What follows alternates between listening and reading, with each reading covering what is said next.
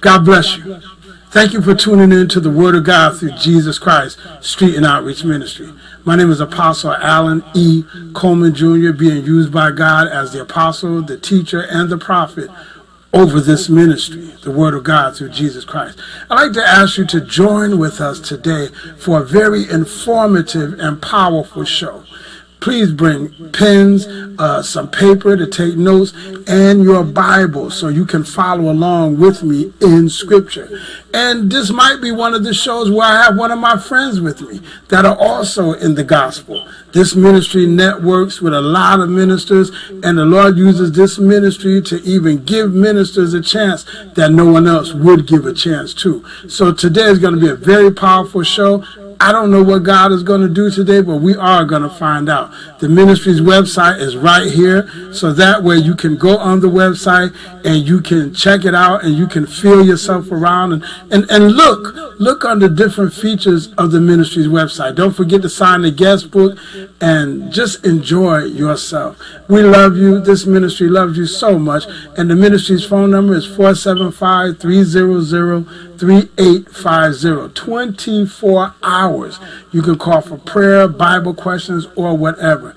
But in the meantime, let's go back here and get into the Word and see what the Holy Ghost would have us to study. You see all these books behind me? Come on, let's go. Let's go into the library.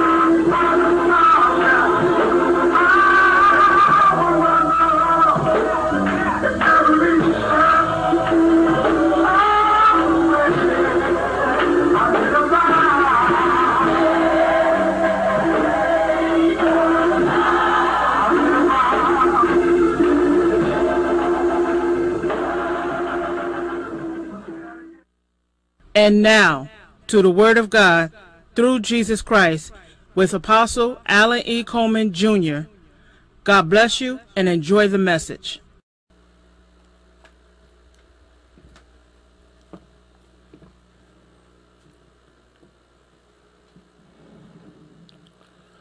God bless you, saints. Thank you for tuning in to the Word of God through Jesus Christ Street and Outreach telecast. My name is Apostle Alan E. Coleman Jr., and we are going to have a very powerful time this late night, early morning, and whenever you're watching it in television land. We're going to have a very powerful time. And I hope you like the temple that's behind me. You see that the court, it's called the Women in the Court, or in the Temple Court, something like that. It's a nice place. You see it? Praise God. Yeah. It is a nice place. Anyway, let's get into this. I like to pray first, and I like to ask you to turn your Bible to the book of Ephesians, because that's where we're going to start at, okay? Thank you for tuning in again. And some of you have been following the series we've been in, dealing with being in the presence of the Holy Ghost. So far, we've done the office of apostle. God used me as a prophet to defend the office of apostle. Then he used me as an apostle to encourage the prophets and prophetesses and to stand toe-to-toe with those prophets and prophetesses that are off and wrong and out of order and so forth. And so the next volume is going to be volume 3, which is going to deal with ministering to the evangelist. It's going to be called The Journey of the Evangelist, something like that. And God is going to use me as a teacher to do that 3rd volume. But he said to me yesterday, pause for a minute. Before I use you to do the 3rd volume, start another series, and this is dealing with prayer.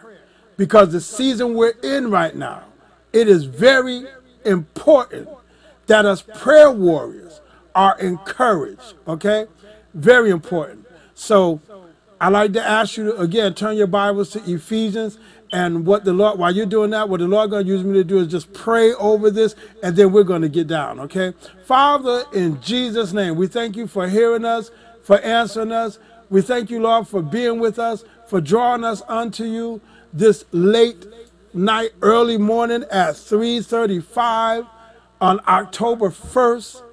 In the AM Eastern Standard Time. We just thank you. We ask you to forgive us for all of our sins and our shortcomings and our faults and our wrongs. Thank you, Lord, for being where you have the ministry at. Thank you for the work that you called me to do. Thank you, Lord, for the people that you are gathering around their television set and you are preparing to feed them and encourage them and sharpen them in the mighty name of Jesus. I truly thank you for being who you are. Even the attack that the ministry went through, dealing with the equipment as you was using me to prepare and do pre-production.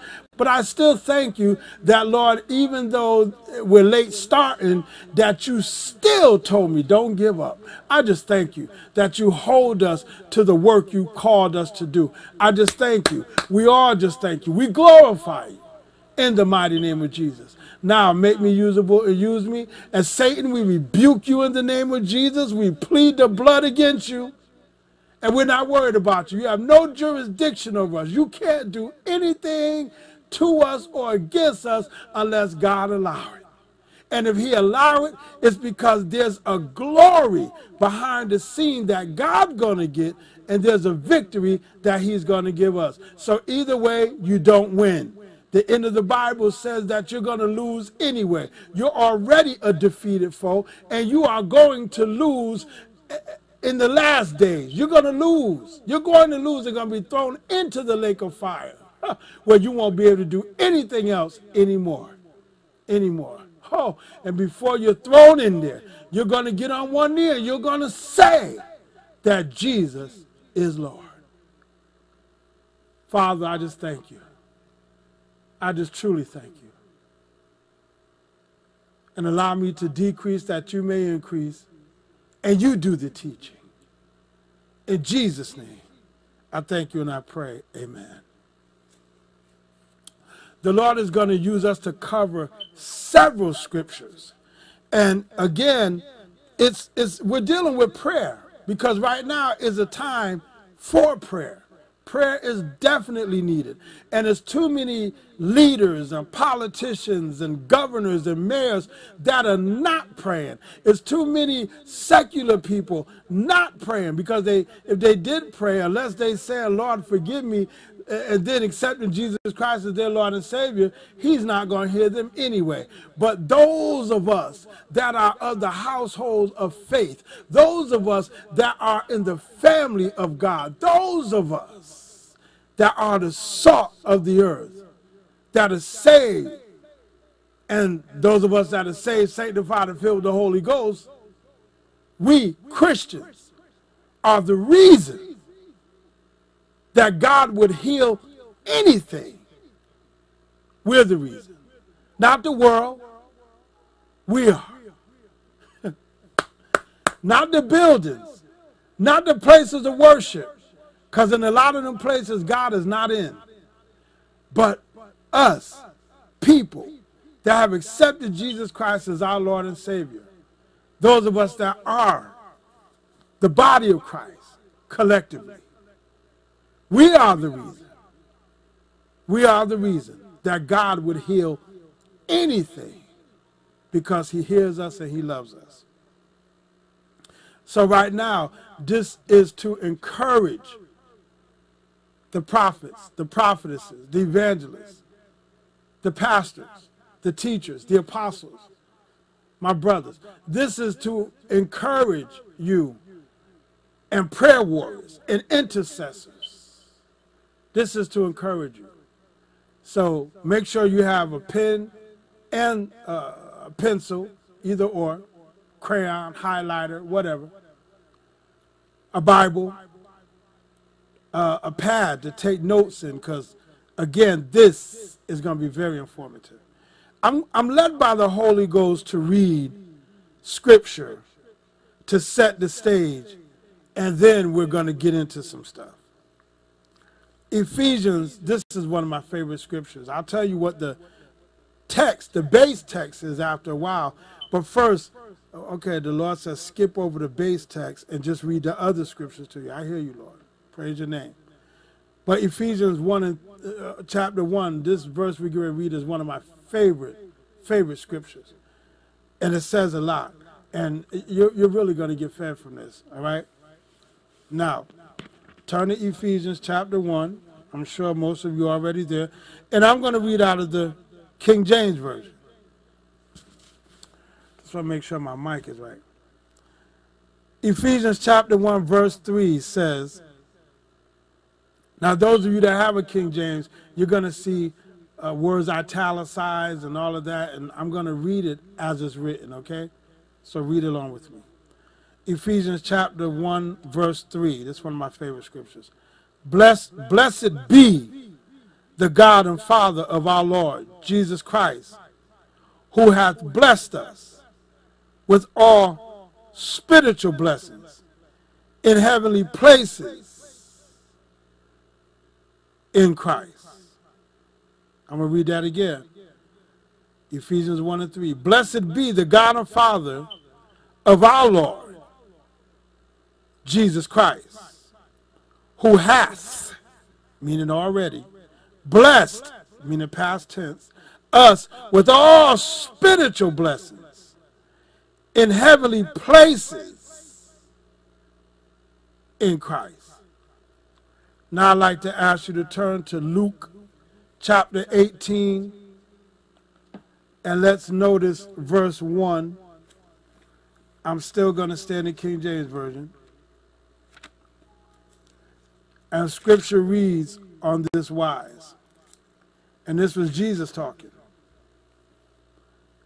Scripture says in verse 1, and he spake a parable unto them to this end, that men ought always to pray and not to faint. Now I'd like to ask you to turn to Isaiah chapter 65. Got to go into the Old Testament for a few minutes. Isaiah chapter 65. And this is going to really minister to somebody. Now I know somebody's going to write this down. Okay. I'm led to go into the Living Bible and read it. I don't know why. I love the way it says it in the King James, but the Lord said go here, so I got to be obedient. Isaiah 65, and let's notice verse 24. God said, I will answer them before they even call to me. While they are still talking to me about their needs, I will go ahead and answer their prayers. Let's read that again. Verse 24, Isaiah 65. God said, I will answer them before they even call to me. While they are still talking to me about their needs, I will go ahead and answer their prayers. Now let's go to John chapter 14. And we're going to read 2 verses from there. I'm going to go back to the King James Version. John chapter 14, verses 13 and 14, and these are in red if you have a King James Version. Jesus said, and Whatsoever ye shall ask in my name, that will I do, that the Father may be glorified in the Son. If ye shall ask anything in my name, I will do it. And the Lord said, throw verse 15 in there, where Jesus said, if ye love me, keep my commandments. That's what Jesus said. Now let's go over to Romans chapter 8, and we're going to start at verse 26 and go to verse 28. Verse 26 says, likewise the Spirit, capital S, meaning the Holy Ghost, also helpeth our infirmities. For we know not what we should pray for as we ought, but the Spirit, capital S, in the King James it says, but the Spirit itself, which actually in the Greek it says, but the Spirit himself maketh intercession for us with groanings which cannot be uttered. And he that searcheth the hearts knoweth what is the mind of the Spirit, capital S, the Holy Ghost, because he maketh intercession for the saints according to the will of God. And then verse 28 says, and we know that all things work together for good to them that love God, to them who are the called according to his purpose. Glory. Now let's go to Isaiah again, chapter 55. And let's notice verse 11. Isaiah 55, verse 11. It reads on this wise. God said, so shall my word be that goeth forth out of my mouth. It shall not return unto me void, but it shall accomplish that which I please, and it shall prosper in the thing, whereto I sent it. I'll read it again. Isaiah 55, verse 11. God said, so shall my word be that goeth forth out of my mouth. It shall not return unto me void, but it shall accomplish that which I please, and it shall prosper in the thing whereto I sent it. Now, jump over to chapter 59 of Isaiah, and let's notice verse 19. Brother Isaiah was used by the Holy Ghost to write this. So shall they fear the name of the Lord from the west, and his glory from the rising of the sun. When the enemy shall come in like a flood, comma, the Spirit, capital S, meaning the Holy Ghost, the Spirit of the Lord shall lift up a standard against him. Now, the Lord is leading me to go to our base text. Oh, and you want to write this down. The book of 1 John. And I'm reading out of the King James. Now, this is one of my favorite scriptures as well. I can quote this without even looking at it, because this, I mean, you got to understand what God is saying. 1 John chapter 5, verse 14, and it reads on this wise, and this is the confidence that we have in him, that if we ask anything according to his will, he heareth us. And verse 15 says, and if we know that he hear us, whatsoever we ask, we know that we have the petitions that we desire of him. This is volume 1 of the series entitled The Depth of the Biblical Method of Prayer. The depth of the biblical method of prayer. And this is volume 1. And the title of this little talk is called Bombarding Heaven and Reaching into the Spirit Realm. Father, in Jesus' name, again, we come before you, ask you to forgive us for our sins. Lord, we just thank you for everything. We ask that you minister to us, talk to us, feed us, encourage us, reveal your truth to us, and assure us that we're on the right side. Not only that, we ask that you show us your glory. Show us that you're with us. Lord, give us your strategy this morning. Tell us what it is that you want to impart unto us. Lord, just minister to us from your deepness in the name of Jesus. I don't know why the enemy was allowed to attack the ministry stuff, but I'm hearing you now, and I see that this time of morning the babes are asleep.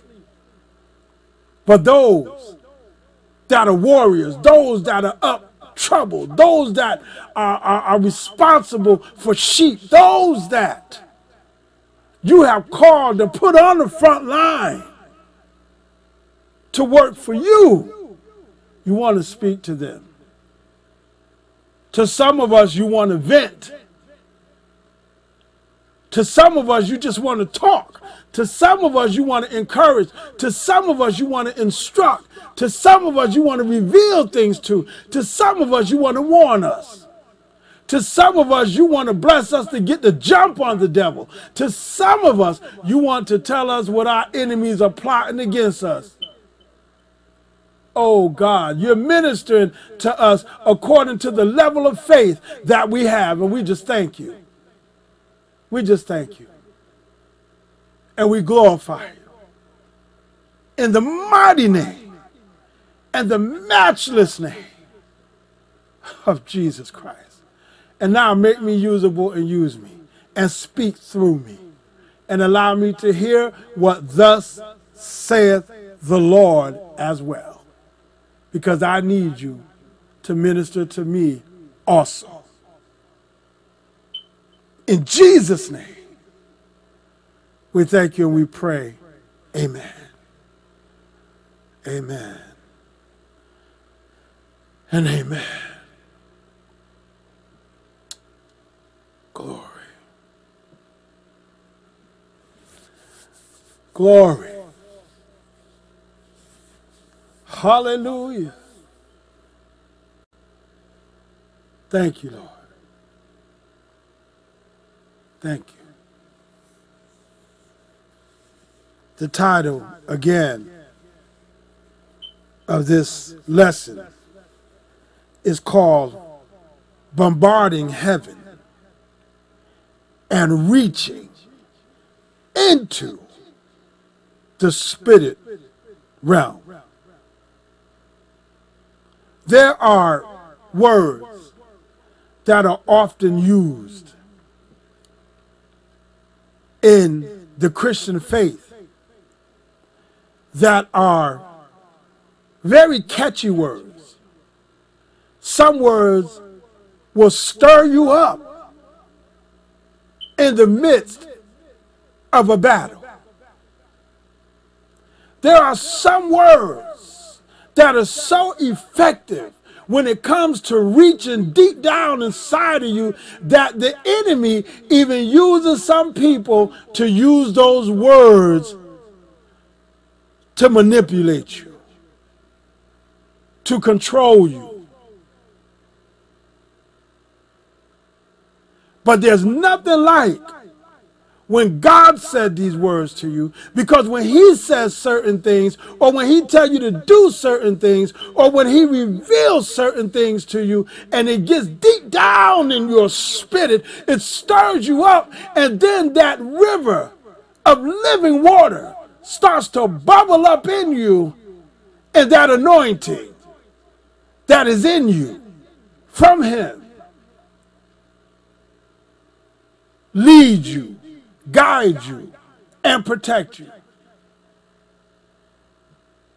For those of us that are called and chosen It is a great honor when the God of heaven, the Ancient of Days, Dayspring, it is a great thing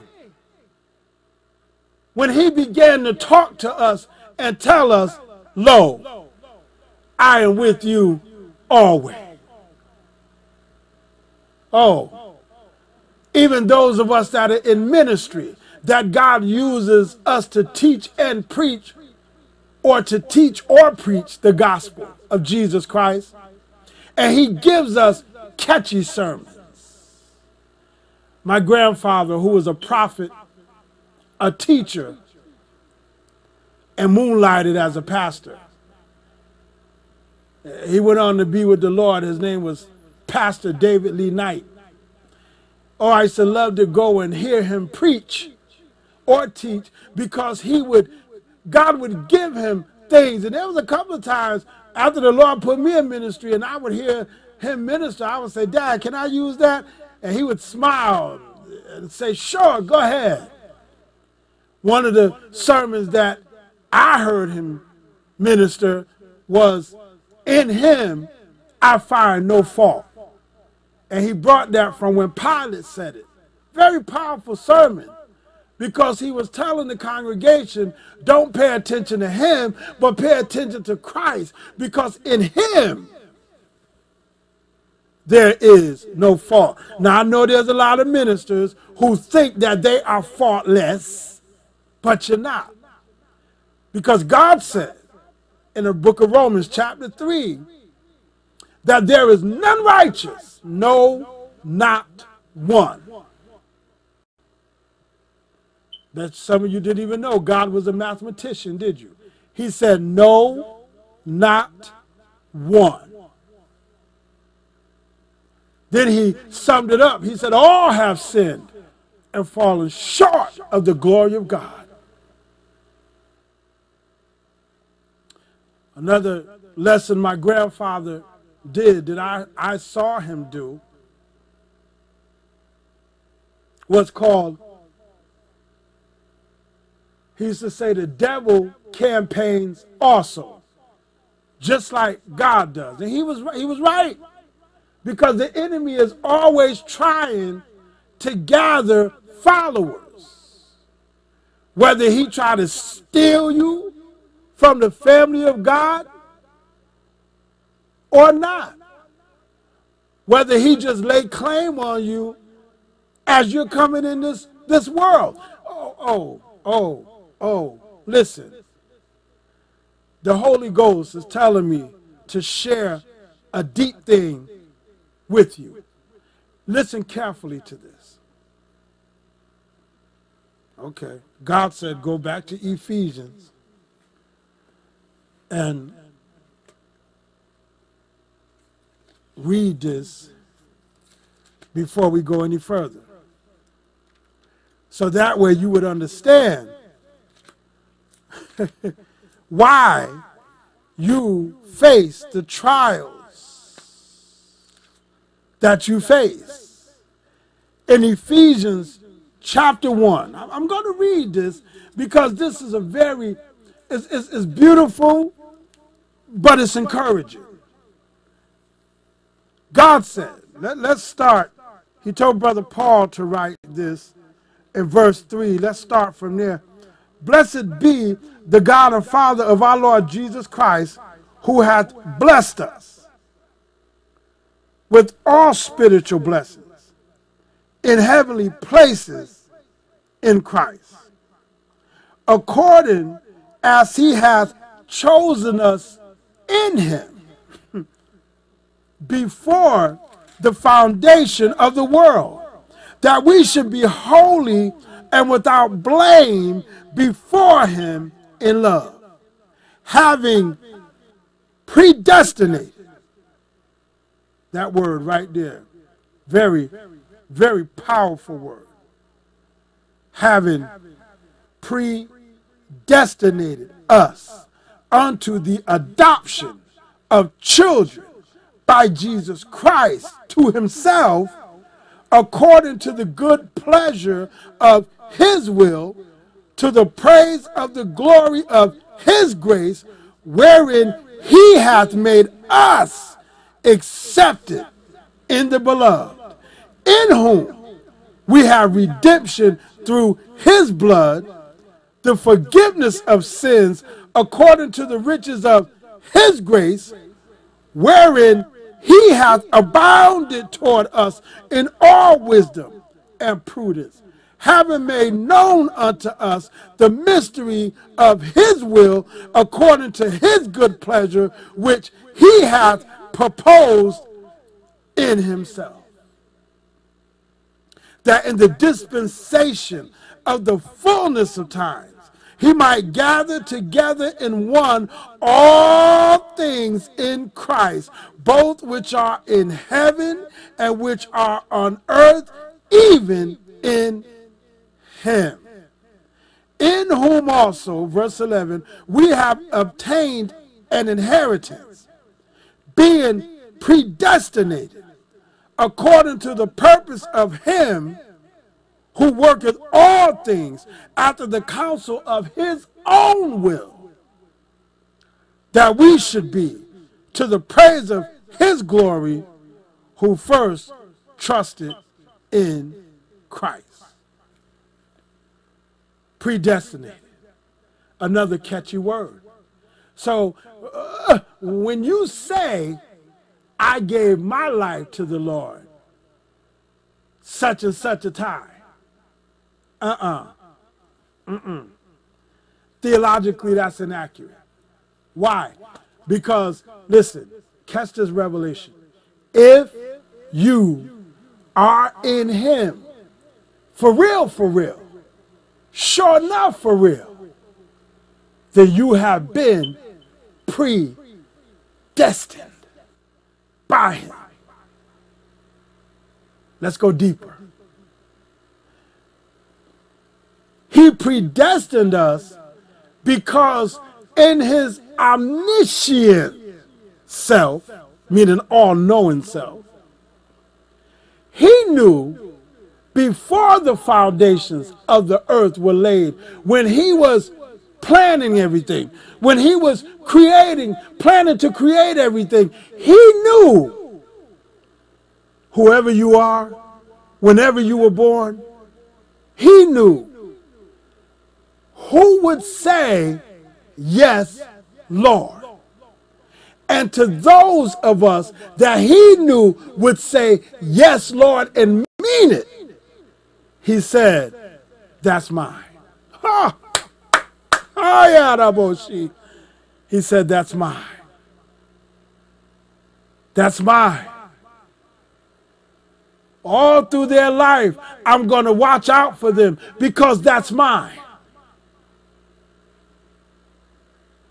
But to those that he knew that were going to say no, or that were going to say yes with their lips but not with their heart, he said, that's not mine. That's not mine. So being predestined,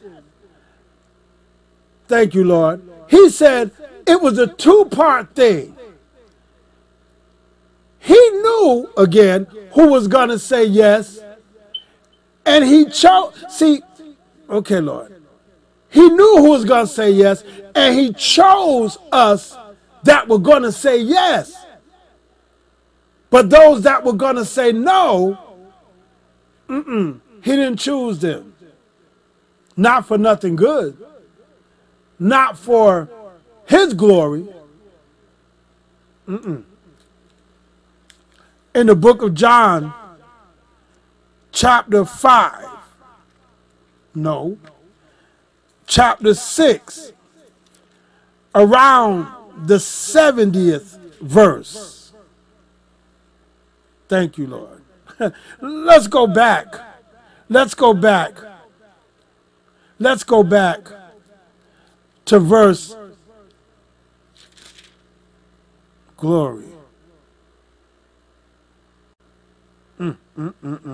Let's go way back to verse 50. No, let's go. Thank you, Lord. Let's go way back to verse 47 and walk up to the 70th verse.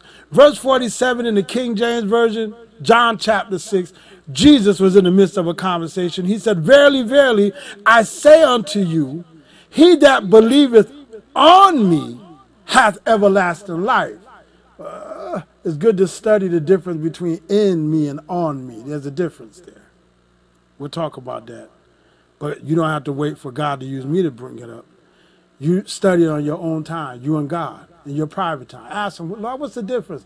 And make sure you have some resources and your Bible and a pen and so forth, and a pad. He that believeth on me hath everlasting life. Verse 47. Then verse 48, he said, I am that bread of life. Your fathers did eat manna in the wilderness and are dead. This is the bread which cometh down from heaven, that a man may eat thereof and not die. I am the living bread which came down from heaven. If any man eat of this bread, he shall live forever. And the bread that I will give is my flesh, which I will give for the life of the world. The Jews therefore strove among themselves, saying, how can this man give us his flesh to eat?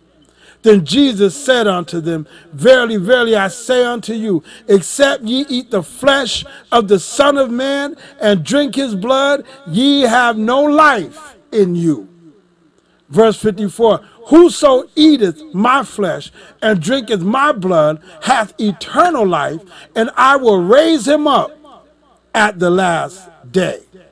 For my flesh is meat indeed, and my blood is drink indeed. He that eateth my flesh and drinketh my blood dwelleth in me, and I in him.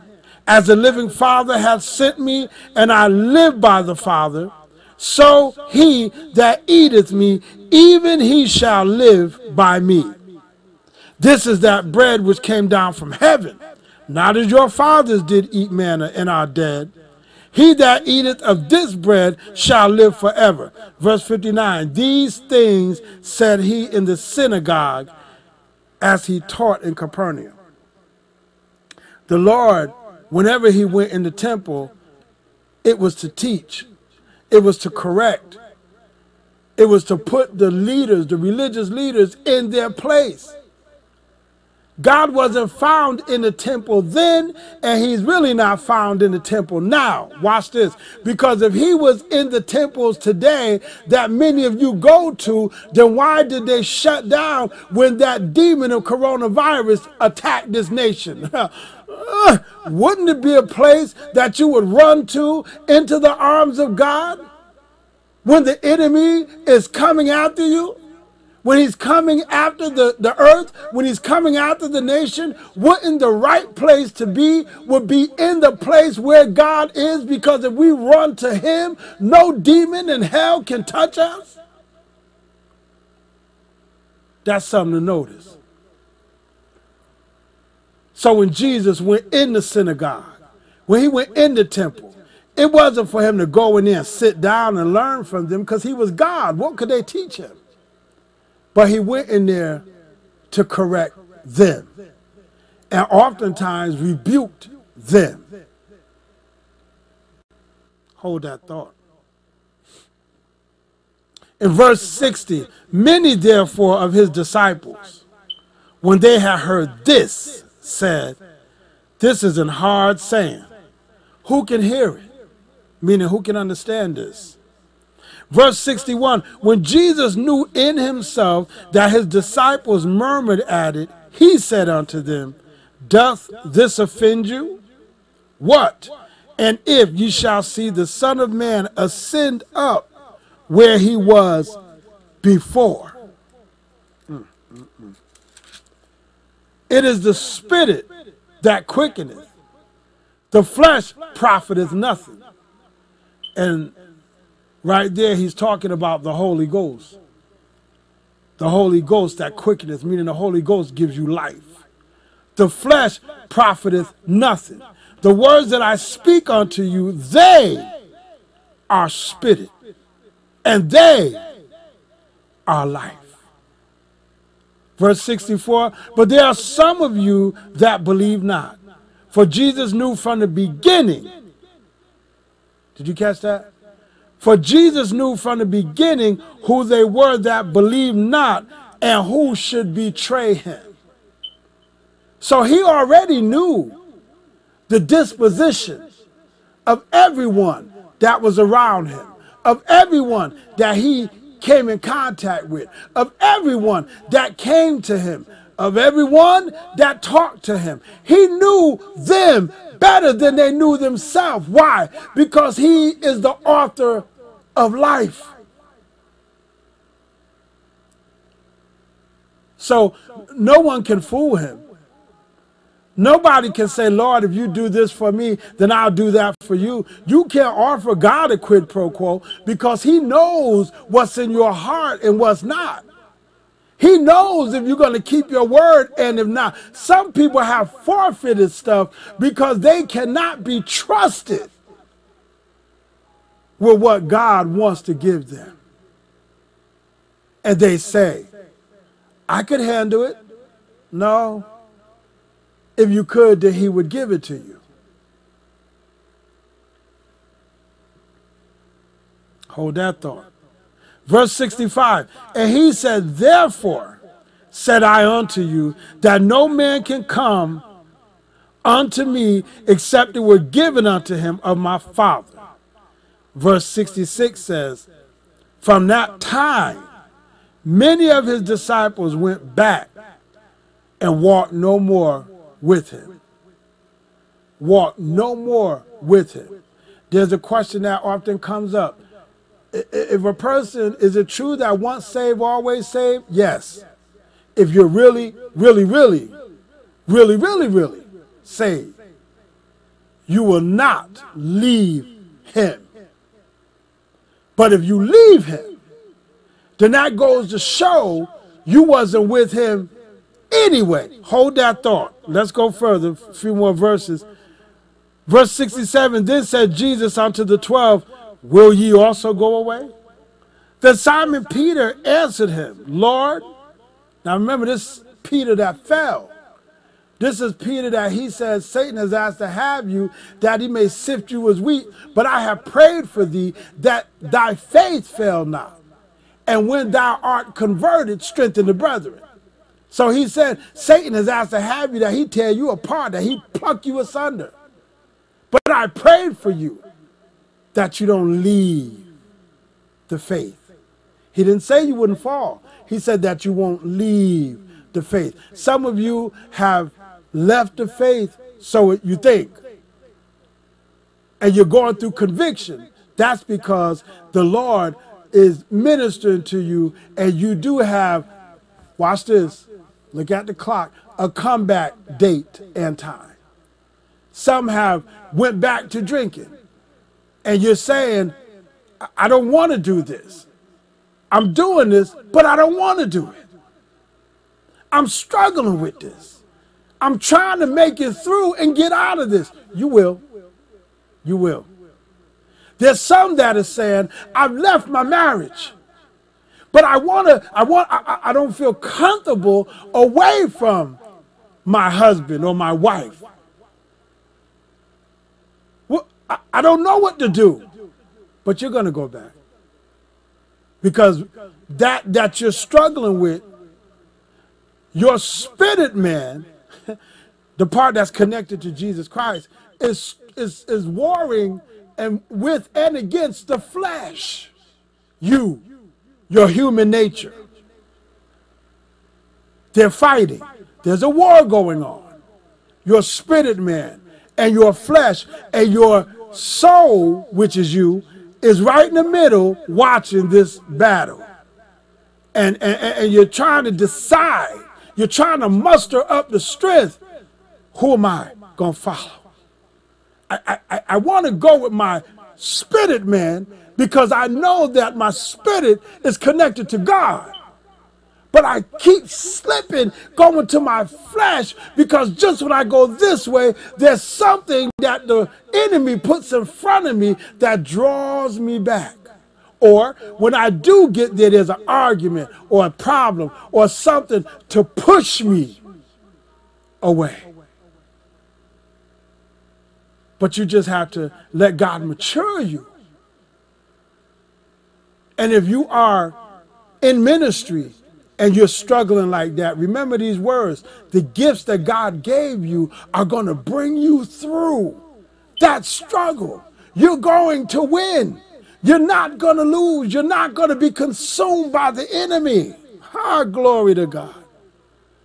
Oh, of course, there's some people that say the Bible says God won't put more on us than we can bear, but he never said that. That's not in the word. It's not written.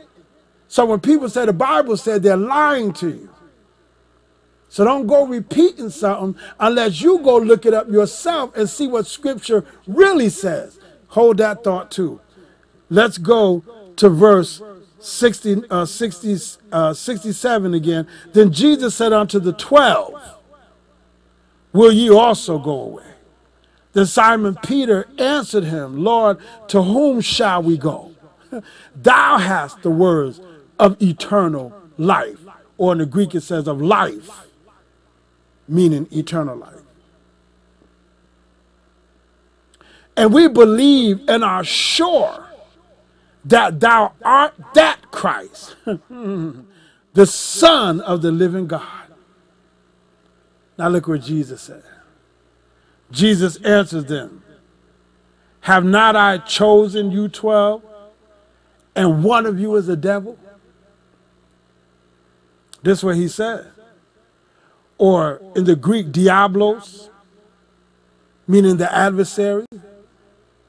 One of you is my adversary. One of you is diablos. Verse 71 says, he spake of Judas Iscariot, the son of Simon. For he it was that should betray him, being one of the 12. Again, some are predestined to go to heaven. Some are predestined to go to hell. And it's a sad thing when people leave this world unsaved. Because when they leave this world unsaved, then that means in the last day they're not going to be saved. And it's wrong when those carnal ministers, it's wrong when those money chasers and those compromising ministers tell people that you are the righteousness of God through Jesus Christ, and they're not even following him. Glory. They're not following him. Back in John chapter 14, in verse 15, Jesus said these words, if ye love me, keep my commandments. See, you can't live contrary to his commandments and think that you're going to leave this world and go be with him. There's a lot of people that have left this world in 2020 who, if they could come back now, they would come with a sermon.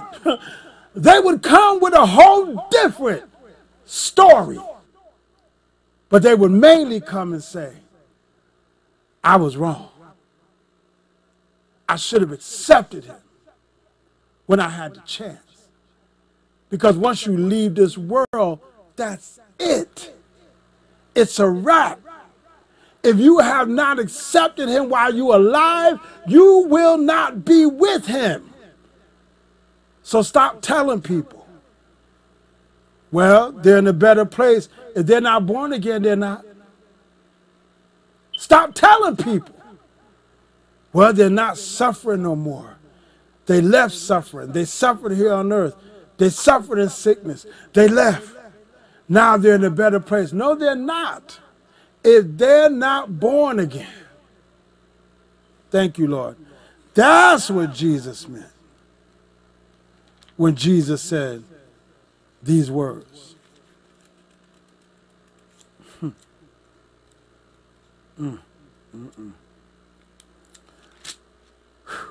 When he said in verse 47 of John chapter 6, verily, verily, I say unto you, he that believeth on me hath everlasting life. All right, if you believe in me, I'll raise you up at the last day, and you shall be saved. Yes, but if you believe on me, if you believe on my name, if you believe on everything I did, if you know how in the world they say word to who, or I swear on my kids. If you believe on him, if he is your rock, if he is the one that you bring all your problems to, you believe on him, you trust him, then he said you would have everlasting life. And he didn't say will have, he said, he that believeth on me hath, meaning have everlasting life. You have it. You have it. You're already saved. If you've accepted him as your Lord and Savior, you're saved now.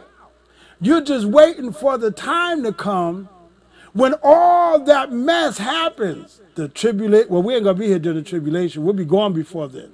A lot of people don't know that, but we'll be gone before then. Those of us that are in his family, we will be gone before them. Those of us that are in the church, that are part of the church, that are the church, before the tribulation happens.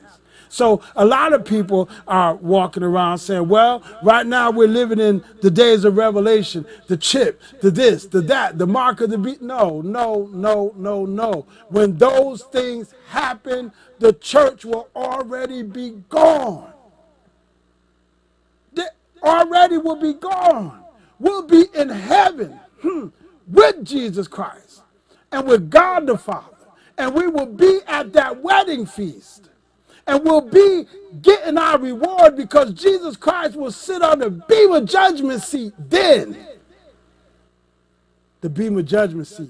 That's the seat that at the Olympics the judge sits on. And at the Olympics, there's really no losers. You either come in first, second, or third place. Everybody gets a medal. There's no loser. So he'll sit on the beam of judgment seat and give us our reward. And we'll have the wedding feast and so forth and so forth and so forth. In the meantime, all hell. I'm talking about the place. I'm not cussing. I don't cuss. All hell will be loose here on the earth. Going ballistic, going crazy, going bananas, as they say. But we won't have no part in that. That tribulation is for the Jews, so that they'll have another chance, and they'll be wrung out like a rag. Oh, God, where's my... The tribulation will be for the Jews like the wringing out, or as the older people say, like the wrenching out of a rag. They'll have another chance. They'll have another chance. They'll be squeezed out because of the tribulation will squeeze them out. And some of the Gentiles. Remember John said, behold, I saw many nations. I saw a people, a whole bunch of people from different tongues, different nationalities, different nations. They will come out of that. But those of us that when Jesus come back and we are raptured, we don't have to go through that because we'll be getting our reward.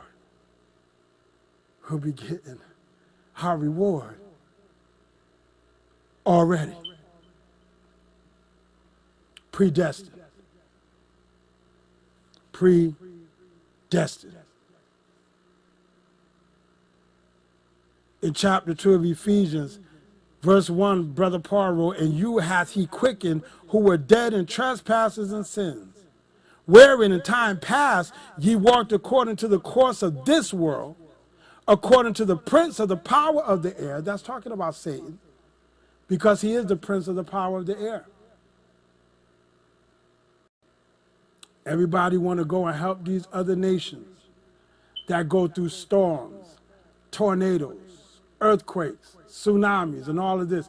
They want to go to these places and help. God didn't do it, though. He didn't do the earthquake. He didn't do the tsunami. He didn't do the tornado. The enemy did. And the enemy can only do that in areas that he has access to.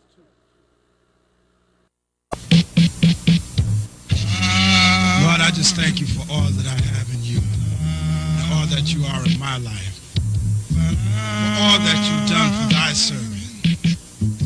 Lord, you're just so wonderful. You're just so wonderful.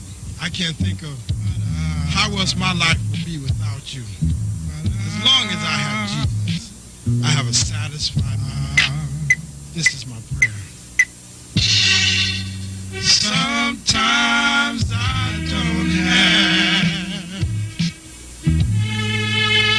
food for my table. I'm glad I know someone, and he told me don't need no